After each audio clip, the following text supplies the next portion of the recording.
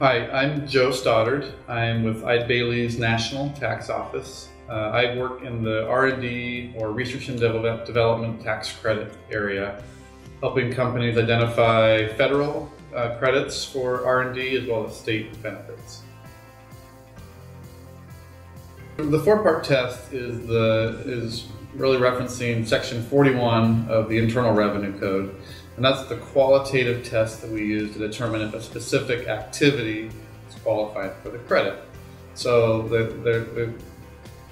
in terms of what's in the four-part test, very briefly, you have to be doing something new or improved in terms of function, performance, reliability, or quality. That could be an improvement to an existing product, for example. So that would be the first part of the four-part test, new or improved.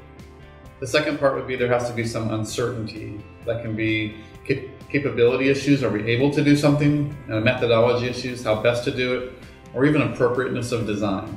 So even that level of uncertainty would meet the qualification requirements.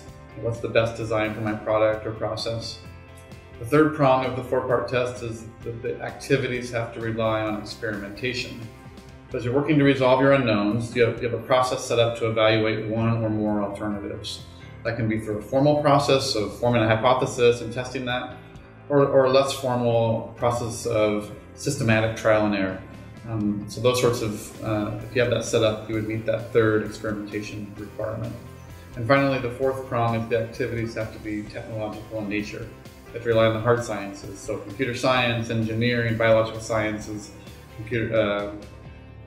physical sciences. Those are the types of hard sciences that meet that definition. So for an activity or a project to qualify, it would have to meet each prong of that four-part test. So there's lots of benefits. The main benefit would be this is a dollar-for-dollar tax reduction. For all of the qualified dollars that we can find, and those dollars are typically wages and supplies and that sort of thing, on the federal side, there's a maximum 6.5% benefit for this credit. So if we're able to identify $100,000 of qualified costs, that company would get a $6,500 dollar-for-dollar tax reduction that they could use to offset tax. I have a lot of companies or clients ask me if their activities or their industry qualifies for the R&D tax credit. I guess my answer would be that the rules for what types of activities qualify are not specific to any one industry. You don't have to be conducting white lab coat research to benefit from this credit. A lot of companies that claim this credit are in the manufacturing industry, for example, involved in product development, product improvements, as well as manufacturing process development and improvements. Software development also qualifies. So I already mentioned manufacturing, but other industries qualify. Certainly technology is an industry that qualifies. Software development, medical devices, life sciences, those sorts of things. But it also ranges into other industries in terms of architecture and engineering, other industries that are doing similar types of activities as well. Another question I get a lot is, what costs can I include in this credit? And really the main driver of the R&D tax credit is going to be wages. So we get to take essentially a portion of the time spent by the personnel performing the qualified R&D services, and those costs are the qualified costs.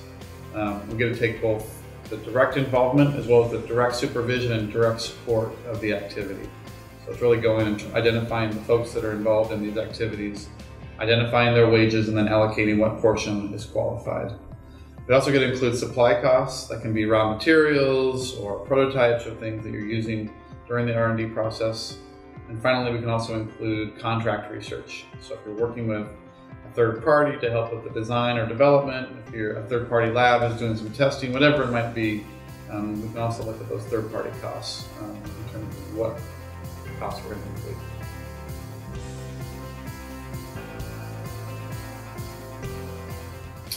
So one hot topic is that relates to R&D tax credits.